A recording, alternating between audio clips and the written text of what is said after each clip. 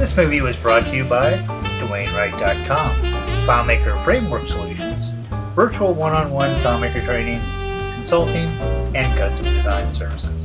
For more information, please visit www.DwayneWright.com. Hello everyone, this is Dwayne Wright at DwayneWright.com, and in this video I'm going to give you a quick tour of InBizness SOHO, a FileMaker-based CRM package that we created a couple years ago that still works great for any users that are using FileMaker Pro 9 and higher. So in this movie I'm going to give you a quick look at the navigation operation area, some of the modules, and then under the hood some of the coding underneath, because FileMaker makes customizations so easy to do, and InBizness SOHO is sold open so that you can modify it for your individual business needs. So now we're looking at the main screen, and it does use a tab interface as we go across, and you'll find that very prevalent in the other modules as well. We also use custom menus at the top, so you do have a customized experience up there. In the main menu, we do have navigations to the main modules, but there's even more navigation underneath the navigation menu, which again you'll find in all modules. Now, this may be a package that has what appears to be a touch too much, and don't let that scare you away. If there are modules that you don't want to use and you think they'd be confusing to your users, you can always just take those away from the user interface, and those users would never go to those areas. But you can leave them there if you want to use them for other tasks. Also, the way InBizness SOHO is built, you can just take those entire modules out. Keep a backup copy just in case you want to use it, and go forward.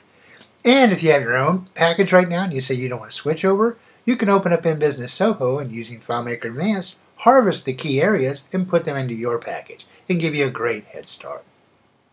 So quickly over here we do have a lot of people-based modules: clients, contacts, vendors, staff, and leads. So then a client could have multiple contacts that are working inside of that office, and we have a basic set of general buttons up here at the top. You'll find that consistent in all modules, and then a lower area underneath here that is special to that module.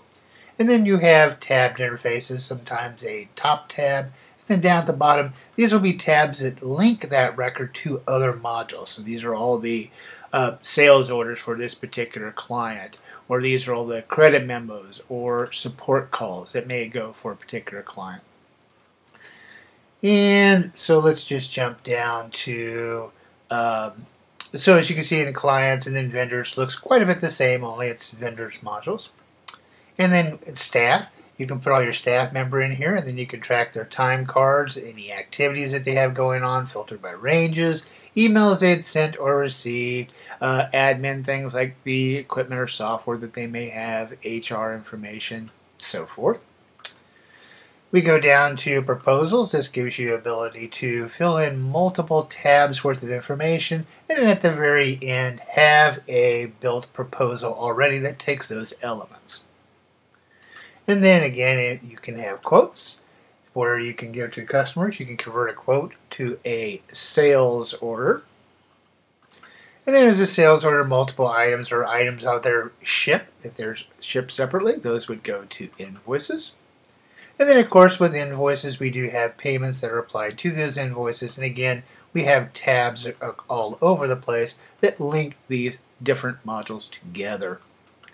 We do have a very robust inventory module, so you can go your inventory levels, multiple pricing schemes. You can take a look at the different transactions that go with a particular item as it goes across. Marketing efforts, that type of thing. And then we have more of our marketing related areas. We have campaigns, so these could be marketing campaigns like trade shows or advertising events. It can also be used as projects. We're redoing our manufacturing process or our customer sat process. These could be linked to show the different clients and leads that are linked to it, the events to that campaign, again all range based, time cards that staff members have done that they have associated to a campaign, batch emails, and even more. Again, you can see there's a touch too much, but you have those options available, and you can always just hide those from users if you're not going to use those at a particular time.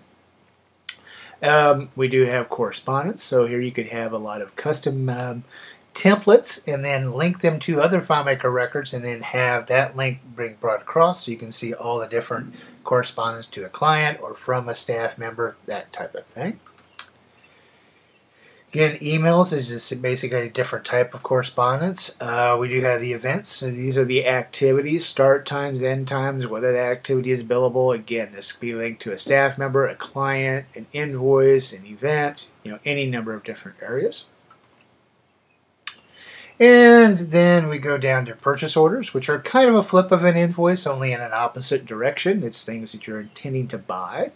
And again, you can see, text entries for big fields, what you've received from a purchase order, what bills have you gotten from a particular vendor, that type of thing. And of course, the receiving of products would reflect against the inventory module for product on hand status. So when you sell a product, it automatically deducts from inventory. When you do a purchase order and you mark it as received, it adds to inventory. And then we have, after your purchase, you have the bills that come from a particular vendor. So this is the vendor bill module. And again, you can take the bill, look it towards the purchase order, make sure everything is the same, and keep track of them. And then we do have a finance module, which is kind of like a little quicken, where you have multiple accounts and all the different transactions, and you can write checks. You can do credit cards. You can do just about any kind of financial account and the transactions that go back and forth with those. And again, under the hood, you can link them back and forth if you so desire. And then we do have software packages, equipment, and mileage. Those are used in the office, and those are mostly linked to the staff members, so you can keep track of those. And then down here at the bottom, we have our customer relationship type of things. We have credit memos, where if you have an invoice and you're giving the customer a credit, you can. If the customer is returning product, you can issue a return merchandise authorization. Again, your company may use these, may not, but you can, and it may not even be something returned from credit. It could be something returned for repair, so you have a technical area where you can record that information.